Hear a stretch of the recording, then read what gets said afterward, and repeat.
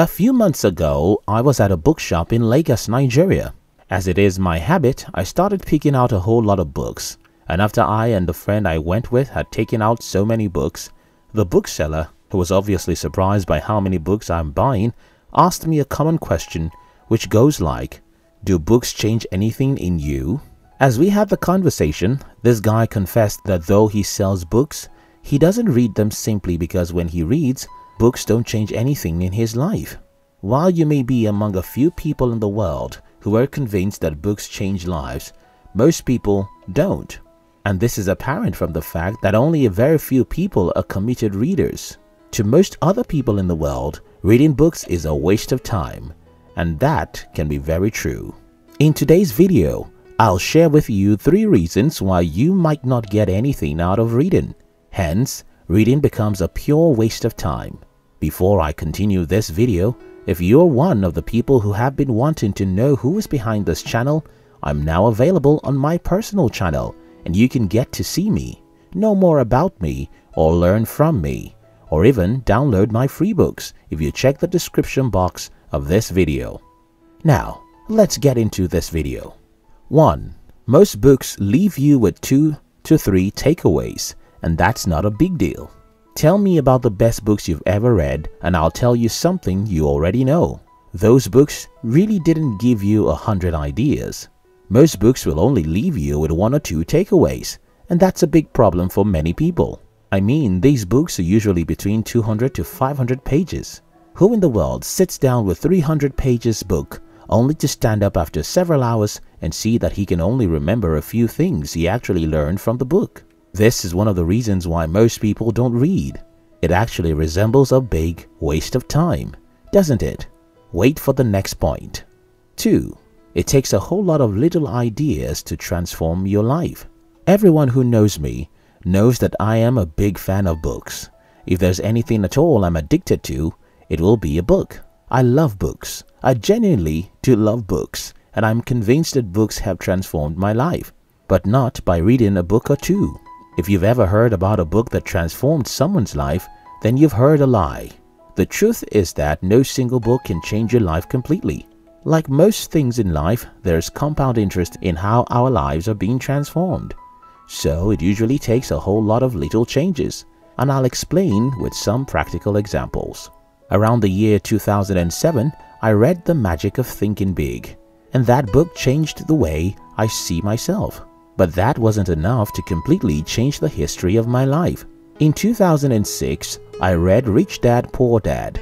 The book confirmed my suspicion about the school system and taught me about assets and liabilities. Yes, those were good lessons, but again, your life will not suddenly change because you know those 2 things.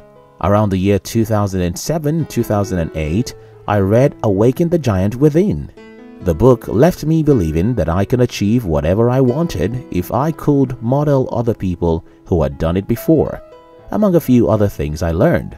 Again, your life will not completely change just because you know these few things. In the year 2015 thereabout, I read The Purple Cow and Idea Virus. Those are some of the best books of my lifetime. But again, few lessons you take away from those books will not automatically make you rich. Then something will suddenly start to happen in your life, and that is the combinations of the little takeaways you've heard over the year will actually be sufficient to transform your life. That is what I call learning compound interest. Think about investment.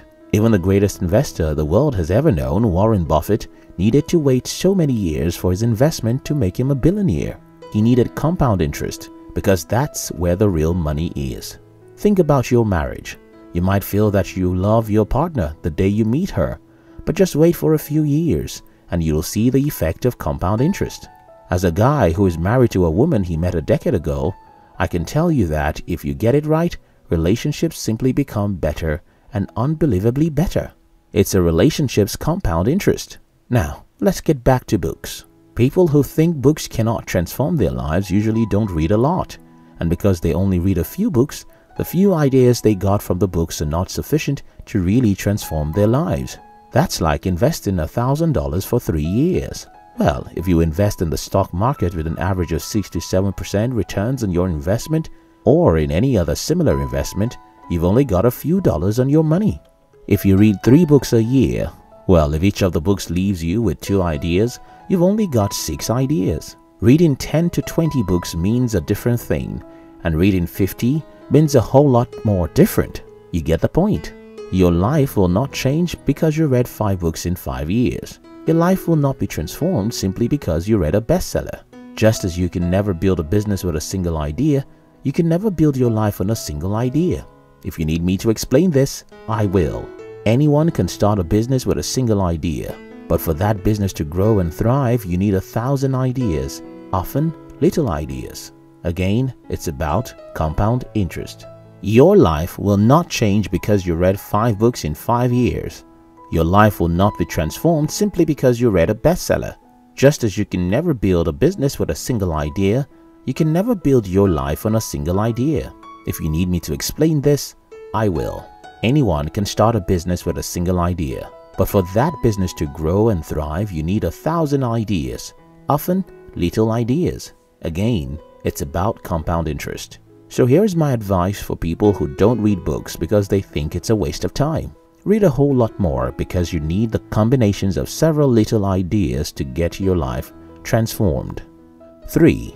Reading for knowledge actually changes nothing in you. When I advise that you should read a lot if you want to see the effect of knowledge compound interest in your life, some people would tell me, but I read so much and nothing happened. Well, I know a few people like that. I have friends who read many books about money and they are still broke. But guess what? They really never do anything with what they read. A few times they did something, they run back after a few failures. So, here's the thing. The purpose of reading shouldn't be to get you knowledge. Yes, you heard me correctly. You're not reading for knowledge, but for actions. Books are not supposed to make you know. They're supposed to make you do. It's about doing. Before the year 2008, when I went fully into the business world, I had read about 250 books. And you might be tempted to think that the reason why I had the courage to go into the business world, even though I had almost no money, was because I read a lot about business. That assumption would not be absolutely correct, because there are so many people in the world who read more than I do, and they are still broke because they never really get themselves to take action. For such individuals, reading books is a waste of time. So what is my point here? Well, reading a book about marriage won't necessarily make your marital relationship better, except you follow the simple advice you read in the book. Reading 10 books about money won't automatically change your financial situation, except you stop spending the money you don't have and learn about investing or starting your own business. And listen, starting your own business or starting an investment plan is even nothing. If it is about starting, everyone will do it because everyone can start anything. Anyone can go to the gym for 1 week because they want to lose weight. Everyone can be a good husband for 1 week because they just attended a marriage seminar. Everyone can start a business and run it for 3 months. These are not a big deal. I failed in the business world for 8 long years before I had my breakthrough. Listen, that's what most people cannot do, and that's the real deal. So, you don't want to read books just to have the knowledge, but to use the knowledge. You don't just want to apply the knowledge for a few weeks. You want to stick with it and remain persistent for as long as it takes you to get the desired result. So, here is the summary of this video. First, every book, no matter how big they are, is likely going to leave you with only a few ideas on how you can change your life. Don't be discouraged. It's absolutely normal. Second, because of the above reason, you have to read a lot.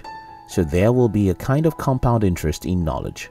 Third, don't read to know. Read to do. And when you decide to do, decide to remain a doer for as long as it takes you to achieve your desired result.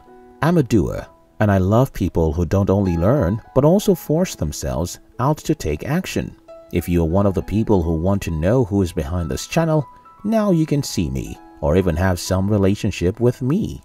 Simply join my personal channel in the description box of this video. I love you.